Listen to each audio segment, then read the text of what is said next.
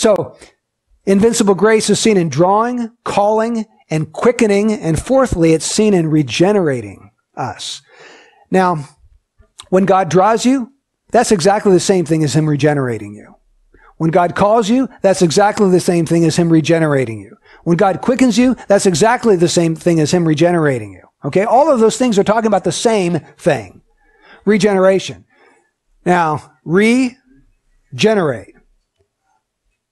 Generate means come alive. Means do it again. Meaning once we were alive in Adam before he fell, then we died in the fall, we have to be brought to life, regenerated. Born again. And that's the easy term for it. Born again. There you go.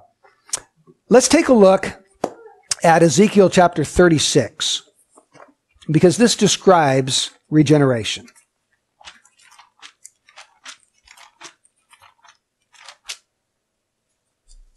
Ezekiel chapter 36, look at verse 26. Moreover, I will give you a new heart, and I will put a new spirit within you. And I will remove the heart of stone from your flesh, and I will give you a heart of flesh. I will put my spirit within you and cause you to walk in my statutes. Cause you is a very strong word. This isn't just a gospel offer.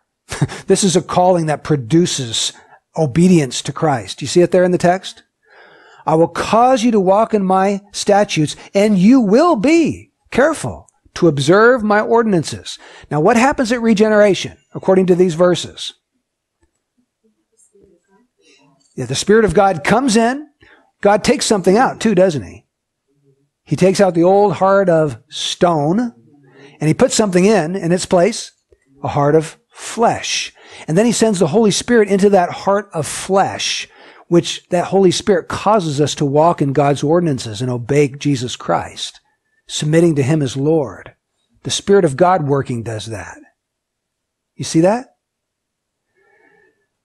So there is a sort of like a spiritual heart transplant that happens when you're born again, which means the affections of your heart change. If they've never changed, you've never been born again. If you've been born again, you have a new heart. This heart, well, let's just put it this way. The new heart loves what it once hated, and it hates what it once loved. Now, this old heart of mine used to love sin, used to love doing its own thing. It was selfish. It was all about me, myself, and I. The new heart loves Jesus. The new heart loves righteousness. The new heart loves being with you in fellowship. The new heart loves the Bible, and it loves prayer, and it loves worship. These are all things that come with the new heart that God gives us.